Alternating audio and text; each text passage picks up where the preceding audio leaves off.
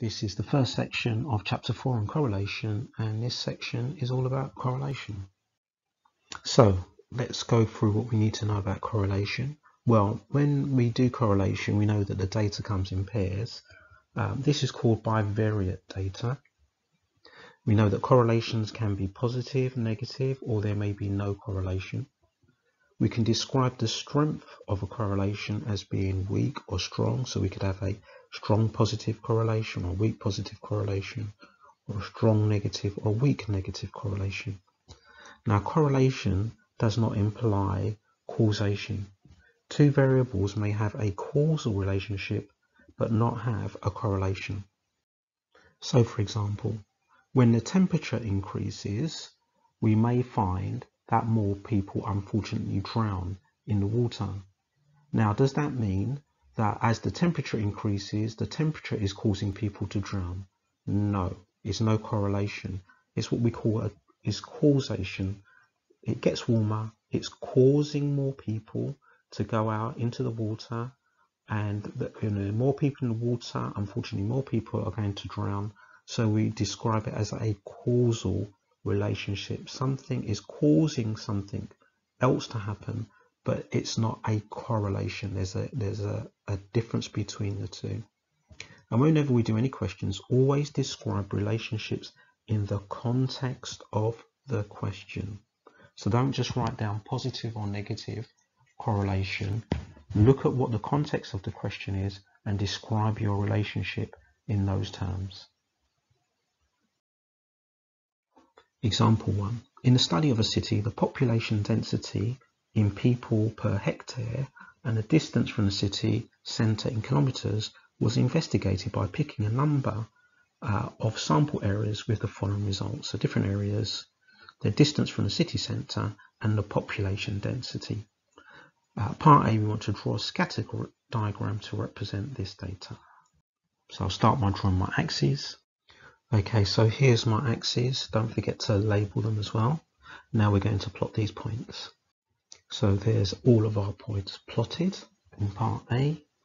Part B, describe the correlation between distance and population density. So they seem to be going in this downward direction. So in terms of the correlation, I would say that it looks like a weak negative correlation. A strong positive correlation would be that they're all much more lined up, but they're a bit more spread out. So we'll describe it as a weak negative correlation. Now, in an exam, if you just described it as a negative correlation, that should be fine. Now, part C, interpret your answer to part B. So this is now in terms of the question. Or part C could say, write down the relationship between the distance and the population density. So looking at this, the further you live away from the city, the lower the population density. Or you could say the opposite to this and say that the closer you are to the city centre, the higher the population density. Example 2. Hideko was interested to see if there was a relationship between what people earn and the age at which they left education or training. She asked 14 friends to fill in an anonymous questionnaire and recorded the results in a scatter diagram, so you can see them here. So we have the age at which they left education or which their training ended and what their pay is. Part A, describe the type of correlation shown. So there is a sort of downward trend, but it's very weak. It's not strong at all. We've got this point out here that doesn't really fit it. So I would say that it's a very weak negative correlation, and I would expect on a question like this you would need to mention the word weak, because it's not completely obvious that there's a correlation. We can see it going downwards, but we would at least need to use the word weak or very weak negative correlation. Part B. Hideko says that her data supports the conclusion that more education causes people to earn a lower hourly rate of pay.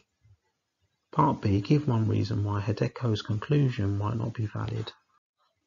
Well, I've given 3 different reasons, and we'd probably choose one of these. So first of all, her sample is small. She only asked 14 people. Secondly, her sample is biased. It's not representative of the population. She actually asked her friends only, and this is an example of something that we call opportunity sampling. That's where you ask people that happen to be there at the time, and if they fit what you're looking for, then you carry on questioning them. If not, you move on to the next person. And also, the oldest person in her sample, or the oldest people in her sample, are only 23. There's no one over the age of 23. So it does not indicate how pay progresses as people get older. If we included older people, it may show greater rates of pay. So you should now be able to do exercise 4A on pages 61 to 62 of the textbook.